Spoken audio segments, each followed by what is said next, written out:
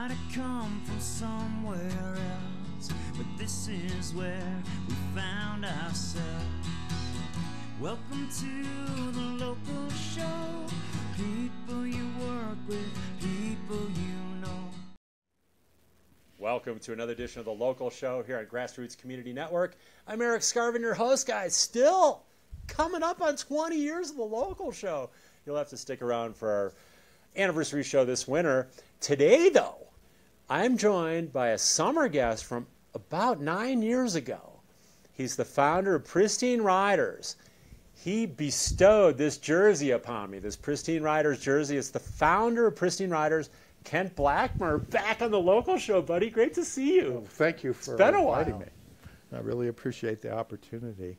It's been a treat hanging out, and you've even had a treat, maybe bake Kent some homemade organic cookies. So if you guys are ever guests on the show, you can earn cookies too.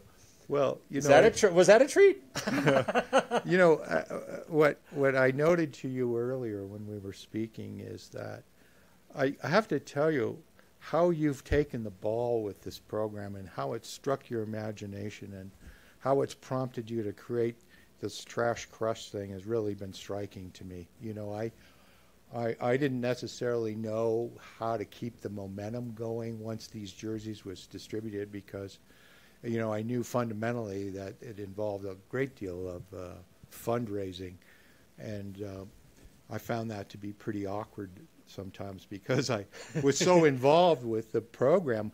When people were not interested, I struggled with that rejection, you know, frankly. Yeah. So you've been remarkable in terms of getting the nonprofit status for Pristine Riders and keeping the mojo going.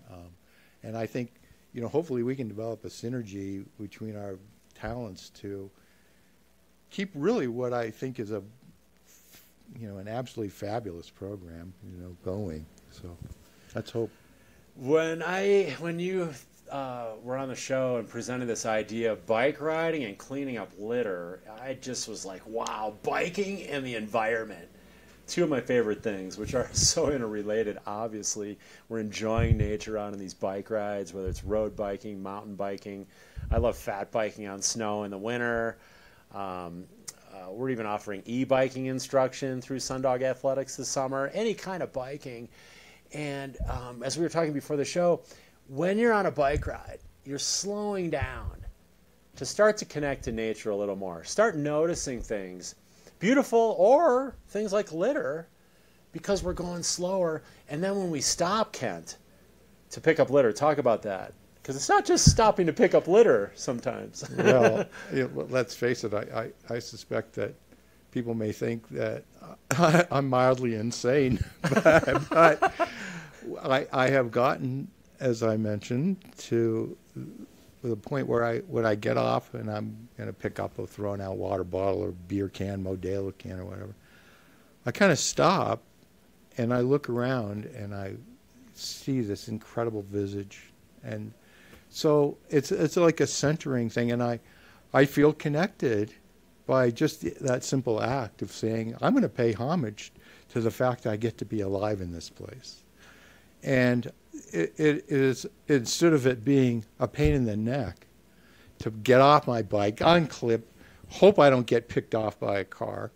You know, as you and I talked about, one of the things is the safety aspect of this. We want to make sure we emphasize, because, you know, no piece of trash is worth being hurt or killed if we're, you know, encouraging others to join us. But it's really pretty striking. And now that I've kind of gotten into that avenue of touching the universe, man, it's like, instead of it being a pain, it's like my chance to give thanks. And it's transformational. It's really strange. I think it could help people, you know, if they have depression, which I suffer from a little bit, and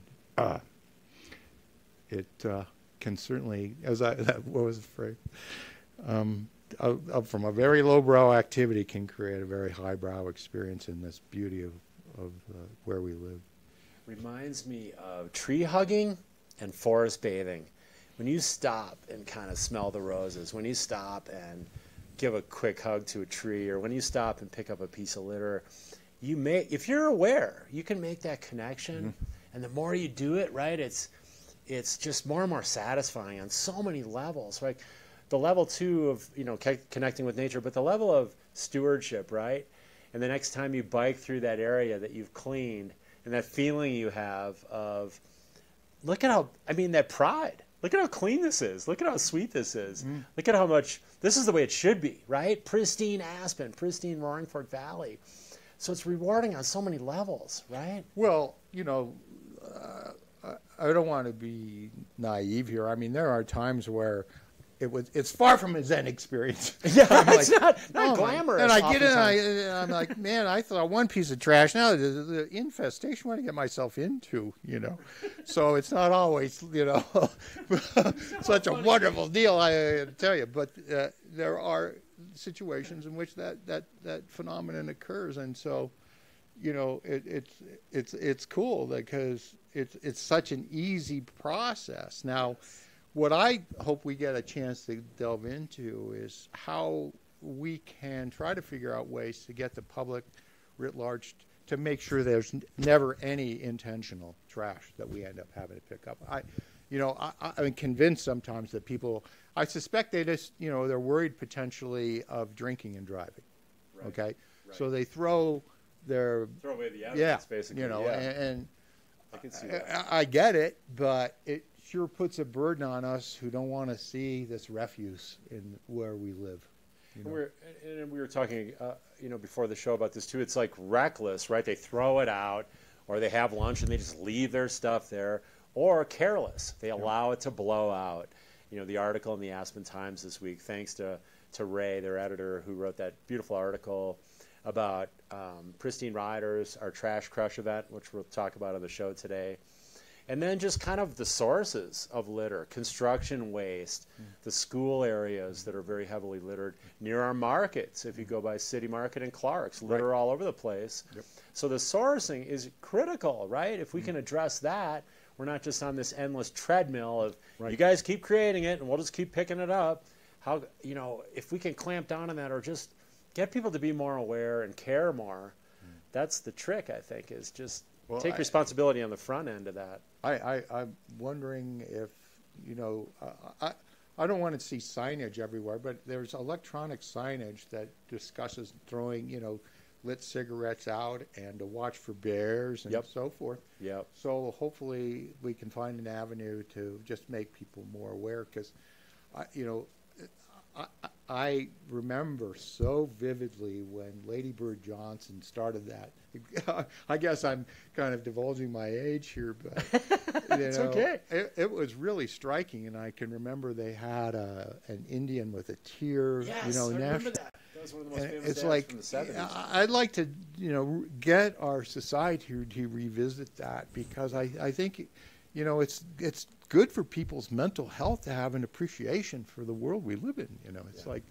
and I don't know, you know, there's so much going on the national thing to think we're going to make any avenues right now, but I hope there's ways we can figure out how to make this an extremely aware issue for all of our citizens. I think if we act, you know, the kind of the cliche act, you know, locally. Yep. Inspire globally or affect globally. Right. If we could keep building our local efforts, and of course local efforts all over the country and the world, expand that out through social media, which is so powerful and such a great positive effect of social media or television like today. We can reach thousands of people. Sure.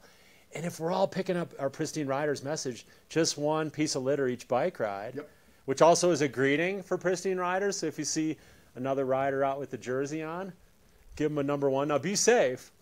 And let's close the opening of the show with safety.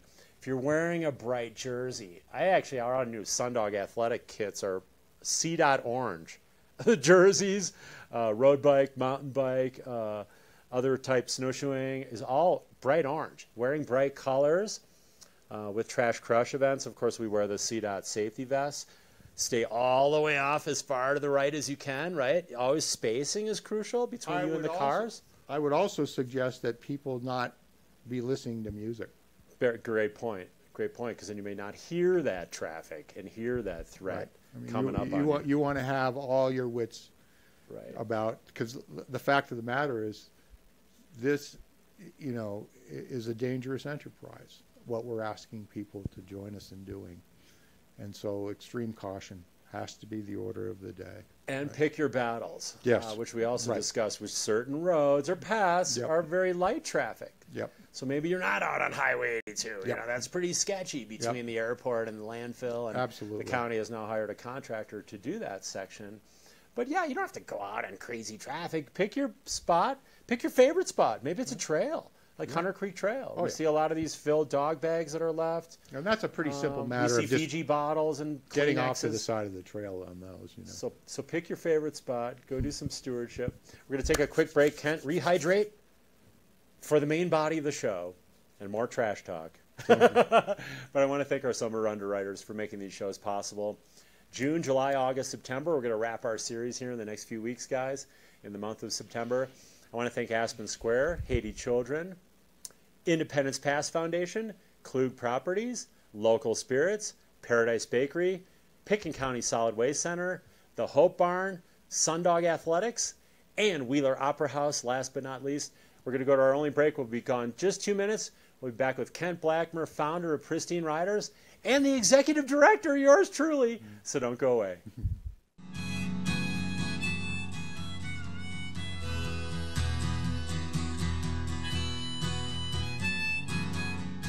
At the Wheeler Opera House, we set the stage for connections that create memories for our audiences, artists, and greater Aspen community. At the Wheeler Opera House, all are welcome. You're welcome to be a part of history.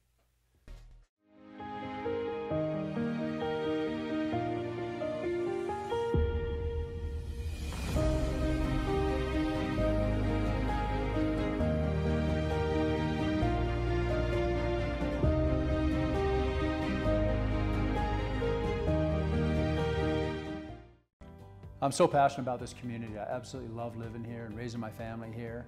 It gives me a lot of pride to share this with my friends and my clients and help them achieve their dreams of owning an Aspen snowmass and enjoying this incredible lifestyle.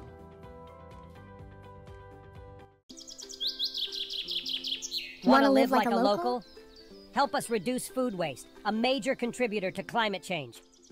You can help in 3 simple ways. Plan menus carefully and only buy what you need. Collect unused scraps for compost. Buy ugly fruits and vegetables. Reduce food waste. Live like a local.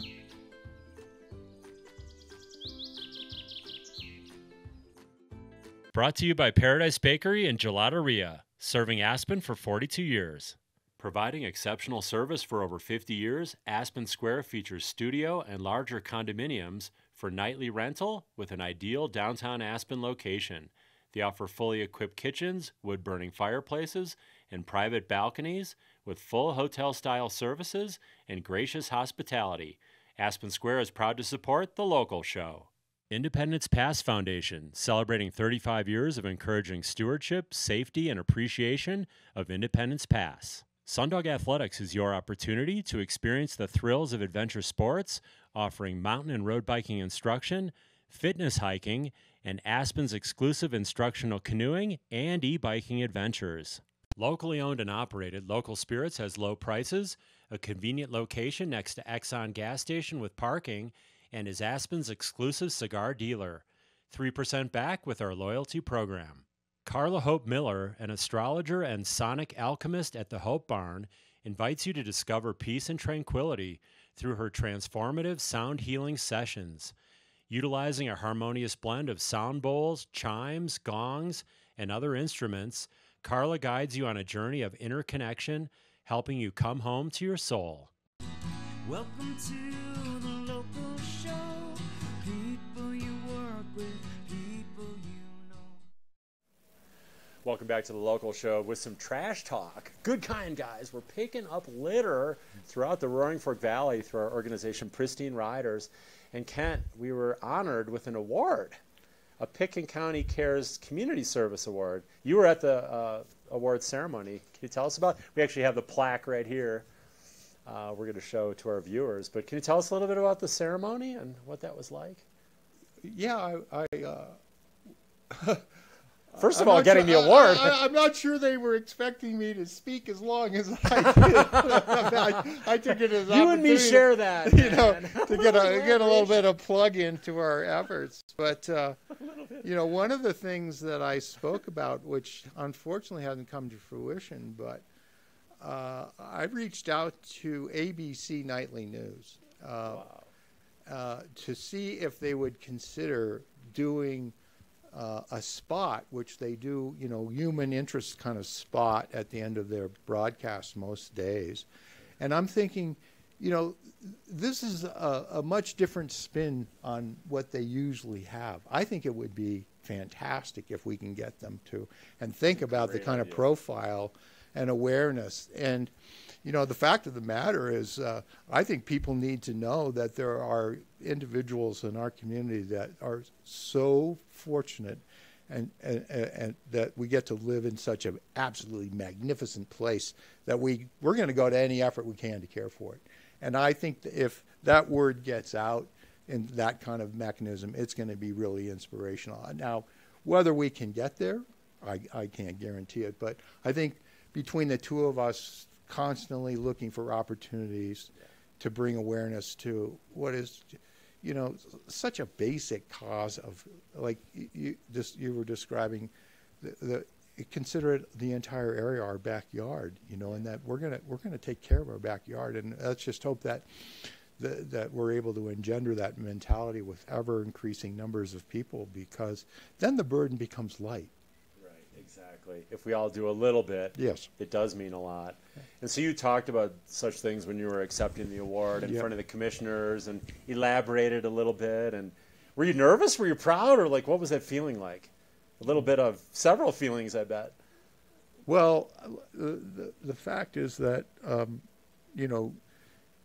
you have carried the ball since I began this program, so much more so than I have, that your absence was conspicuous, because I had to kind of scramble, because I had let the program lay fallow when you'd been the one. So when you weren't part of it, I had to kind of go through a scramble about what I wanted to say. But the fact of the matter is, I have been continuing to do the basic thing, and that is I try to pick up trash when I ride my bike, and I ride pretty much daily. And so, I kind of just use that as a springboard to say, okay, what I want to say about this. And again, I think it can help people's mental outlook if they can just try it and join us in this effort. Yeah, just experience that feeling.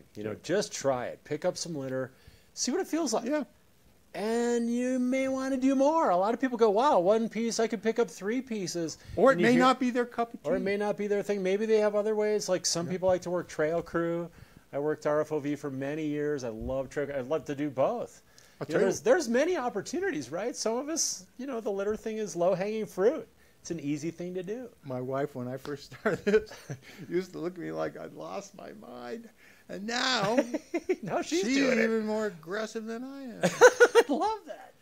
Aggressive picker-upper, go girl. She's at it, and we kind of have this combination thing, because she can pick it up and stuff it in my backpack, because trying to get that backpack off to stuff trash in it is a pain in the neck. So we have a kind of a dynamic going, I sit there like the mule. And she stuffs stuff in the pack, and we go on our way. We've done our bit. It's teamwork. Yeah. I know another friend, and there's many friends, I want to say this too, that can't necessarily make a Trash Crush community event. By the way, let's plug it. It's this Friday, September 13th. We're going to meet at North Star Nature Preserve Southgate parking lot, which is the main parking lot at North Star, at 10 o'clock. Get everyone outfitted.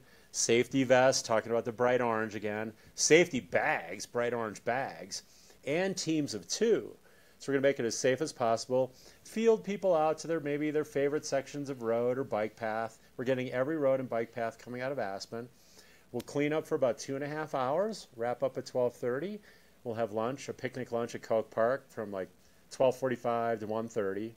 And then that'll be it. It's a quick half morning. When did you start the special awards thing as part of this? And then about several years ago, I added special awards for, say, most valuable, most exotic, most reusable, most gross litter. And we give special awards at the lunch. And then we show off the jerseys, and we're taking a wait list for when we print Pristine Rider jerseys again. And we hope to print another 300 in the near future as soon as we can get some fundraising. And right now we have our page on Facebook, Pristine Riders, so people can like the page. That will be another way they can follow us until we launch the website, which I plan to do this winter. And that will facilitate more fundraising, more awareness. Sharing the message like we're doing today is where the real power lies. As much as it's important to be a vacuum in a vacuum, in other words, pick up that piece of litter, but if no one necessarily saw it, like, it still matters, it's still really good. But when you share it and you create the multiplier effect, that's what gets me like really excited. All of a sudden, exponentially, thousands of people are seeing this. I've been messaged from families in Minnesota that said, Erik, when we walked the line, and I almost cried, I probably will today. When we walked around Lake Minnetonka the other day, we filled a bag of litter after we saw your post on Facebook. I'm like, that in Minnesota, like, but you never know. That's where the power lies, though, is the sharing. So not just picking it up, just one, sharing the message is going to be the next step. Then you get the multiplier effect or the ripple effect we really need, right? Yeah, you know, and on the other side of the coin is that when you ride long stretches of the roads that we ride around here or trail, and there's absolutely no trash. I mean, it's like, I go back to that Chief Dan George, makes my heart soar like a hawk. I mean, it is truly incredible. And, you know, we've given reverence to where we live, and now you get to revel in it, you know. That feeling of satisfaction and joy and pride and ownership and stewardship and all that is like, wow, look at it. This is the way it should be. I'm proud, and that's the least I can do, right? The least I can do. That's why I'm glad you say the give back is like, we cannot lose sight of the fact that we have to be so grateful for our existences and the opportunity to live here. And it's like, the low-hanging fruit means that you can't just necessarily grab air pollution and shut off construction noise pollution or whatever, but you can grab litter. Simply bend at the waist and pick up the waste is another one of our adages. It's easy. You can do it. Here's the thing, though. Use gloves, and that's the beauty of bike riders. We usually have gloves on already, or a pet pickup, which are available pretty much free everywhere, because you're not going to want to touch that piece of litter with germs on it. Eliminate the main objection, which is that is dirty litter, and that is correct. So you want to do, or grabbers. I see the ladies who pull up their old Subarus up by the Winter Gate going up towards Independence Pass, and they're out there grabbing and grabbing. I stop and chat these ladies up. I was like, you know what? Would you be my surrogate grandma? Since I lost both my grandmas, because I love you, man. Like, but they're out, pick it up safely is the point, right? Because we don't want people, you know, again, being unsafe about it. So that's cool. So what's it about biking, Ken? Let's get down to the very basics, the nuts and bolts. What is it about being on a bike that you love so much? Well, I'll kind of pose this to you, is that, I mean, I've been sort of riding a bike, as we discussed in the first show 9 years ago, with a Schwinn Stingray, but I still, when I come out of like a sweeping turn and that bike comes up square like that, it is like being on a steed. And the symmetry of that bike just gliding along, you know, it still is almost transcendental, almost, you know. It's like so cool that I still just love riding a bicycle. Such an extension of your body, right? Yeah. You feel that oneness? Like Bill Murray, be the ball, be the bike. No. But, you know, I tell you one thing is, man, I have learned the hard way to pay attention every second. Because you can go down so fast and so hard, I tell you. I don't know, it was probably 8-9 years ago. I was riding Holland Hills, and I came to a speed bump on that bike trail. And I hit it obliquely and just flipped like that, right? Slammed to my back. And I thought it was okay, but on day 4, my wife says, you know, you're looking a little gray. So she goes, you need to go to the doctor. So I went to see Purnell, and he was looking at this x-ray. He goes, come over here. He goes, do you see that? You don't have a lung here. You've got a collapsed lung. Get to Aspen Valley Hospital. Oh they did a pneumothorax. So, you know, since that particular one, you know, I'm riveted. But the problem is a little bit is the curse that I gave you is it's a little distracting while you're looking for trash. Yeah. You know. Yeah. Not as bad as a stupid bike computer, but it's still distracting. Oh my gosh. So the main thing in teaching all these different kinds of cycling now, just completing our 29th summer, the visual focus is absolutely the most important thing because we go where we look. Basically, the hands follow the eyes on the bicycle. It's like tree skiing for skiers or snowboarders. We're looking at the openings, not the trees. So it's really critical. Well, now's the time, Kat. We're going to step you up to the next level. I like to say pedal to the next level. And instructors, no joke, can give a lot of value that way to create more awareness, to focus on the skills that it takes, to start to kind of cut down, you know, new skills mean new thrills and less spills and hospital bills. Mm-hmm. So it's working on these nuts and bolts skills. Yeah, pulling over all the way to the right side, then look at the litter, look both ways at the traffic, pick up the litter. You know, be really focused on what you're doing, but you want to make, a full stop, get all the way off, then focus on the litter. Because we need to look where we want to go on a bicycle. And don't try it if the shoulder is too steep. Yeah. You'll get launched. Yeah, we don't want anyone to. It gets a little. You know, you're clambering down those slopes and going, getting a little sleep. You know, for this stupid bottle of beer.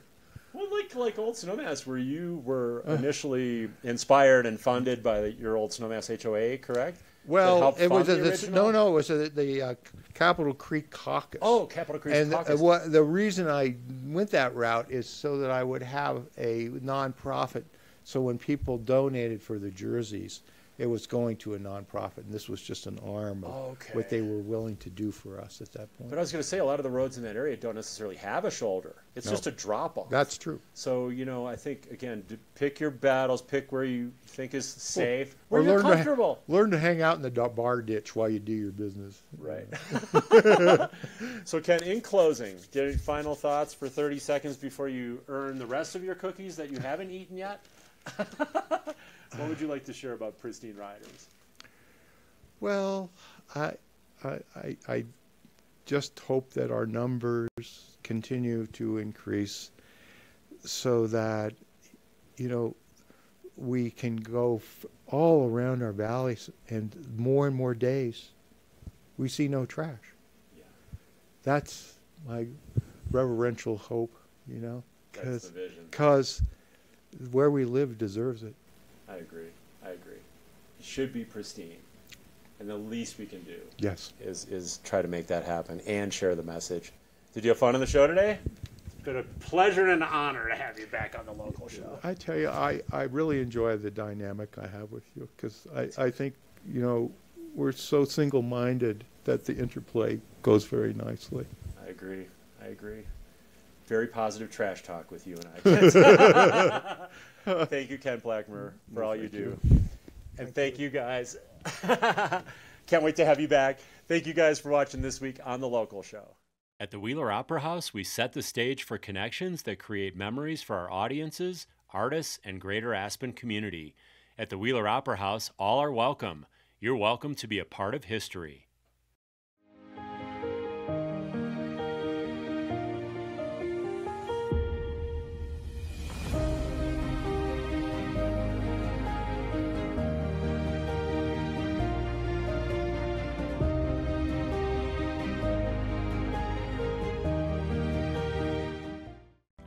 I'm so passionate about this community. I absolutely love living here and raising my family here. It gives me a lot of pride to share this with my friends and my clients and help them achieve their dreams of owning an Aspen Snowmass and enjoying this incredible lifestyle. Join the string beans in helping reduce food waste in our community. Plan menus carefully and only buy what you need. Collect unused scraps for compost. Ask for smaller portions in restaurants. Take home leftovers to eat later. Donate unopened food to our food bank. Let's work in concert to reduce food waste. Locally owned and operated, Local Spirits has low prices, a convenient location next to Exxon gas station with parking, and is Aspen's exclusive cigar dealer. 3% back with our loyalty program. Carla Hope Miller, an astrologer and sonic alchemist at the Hope Barn, invites you to discover peace and tranquility through her transformative sound healing sessions. Utilizing a harmonious blend of sound bowls, chimes, gongs, and other instruments, Carla guides you on a journey of inner connection, helping you come home to your soul. Welcome to the local show.